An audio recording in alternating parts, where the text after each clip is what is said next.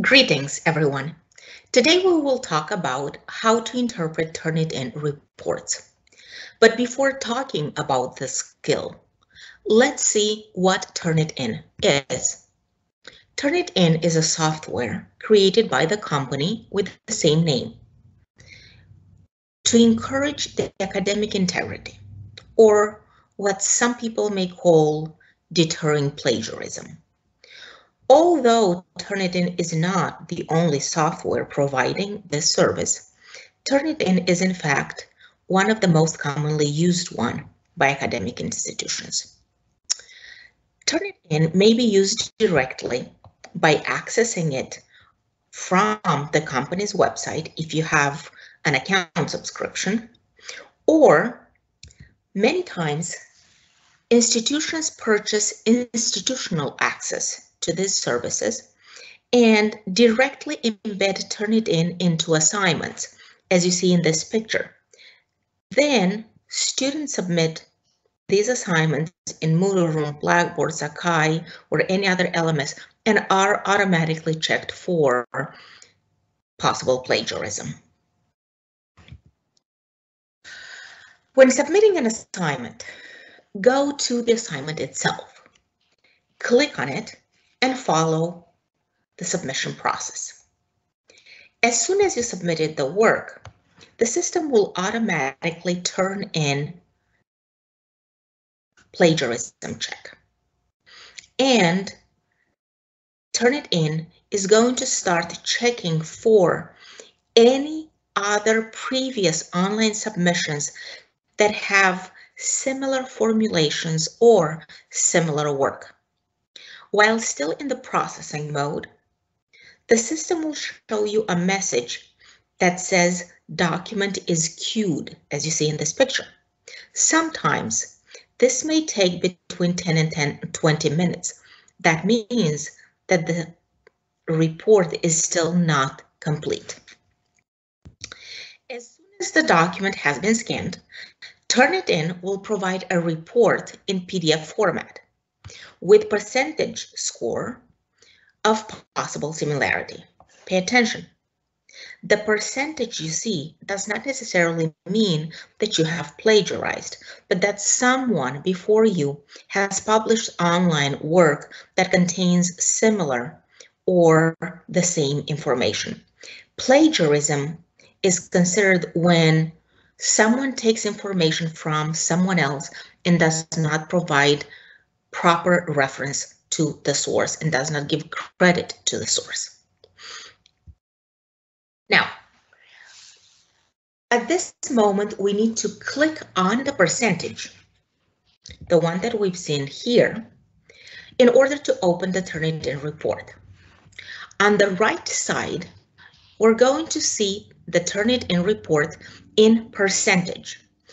Click on this number to open the detailed report. If similarity is found only from one website, obviously you will see only one percentage and link to only one website. Still, if similarity is detected on various websites, as in this image, Turnitin will provide a breakdown of all the websites. You have to click on each one of these to see how information appears in your paper and how it appears in the online source.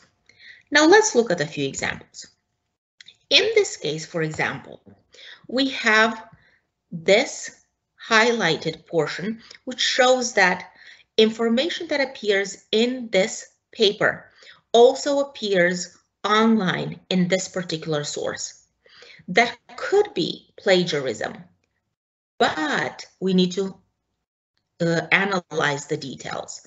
If we look attentively, we see there is quotation marks at the beginning of the quote, and the quote ends with closing quotation marks and providing reference to the source. Therefore, that is not plagiarism.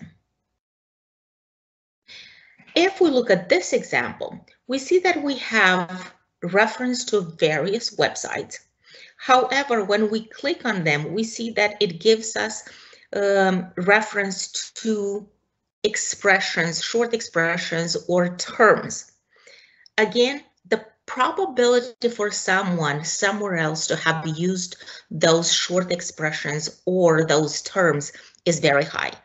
Therefore, that does not refer to taking someone else's ideas, but just using the same terminology. Obviously, that is again not plagiarism. Let's look at this example now. In this case, we have a longer fragment that is highlighted. As we see, it appears in another online source that represents 5% of this paper. And when we click on it, it gives us the exact formulation that it appears in the online source and in our paper. They are exactly the same. But when we analyze this fragment, we see that it is actually verse. And the rule for verses says if you have more than 3 verses, they have to be entered as block quotations. Block quotations do not place quotation marks. Therefore, we do not have quotation marks here. Still, the author at the end provides reference to the source. Therefore, this is not plagiarism. Let's look at another example. Now, here we have a good number of fragments that are highlighted and a very high percentage of similarity. If we click on the first one, we're going to see that that represents 28% of this paper. And it is going to take us to these sections that have been taken from the other source. It also tells us that this is how the information appears in the original source. Then we see below how it appears in our paper. When analyzing it, we see that there is no reference to the source. There are no quotation marks. Therefore, that is a clear example of plagiarism, and that is wrong. Now, we also must keep into account that sometimes similarities may be linked to endless references. If that is the case, as we see in this specific slide that we have here, then obviously the system has detected these references because they do appear online. However, endless references are not considered plagiarism. I repeat, percentage related to endless references does not count as plagiarism.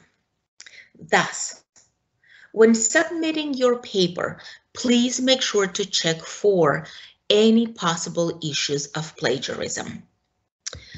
Unfortunately, plagiarism is a critical issue, and universities do take it seriously. Remember, when writing, always do the right thing. Cite your sources. Thank you for today. See you next time.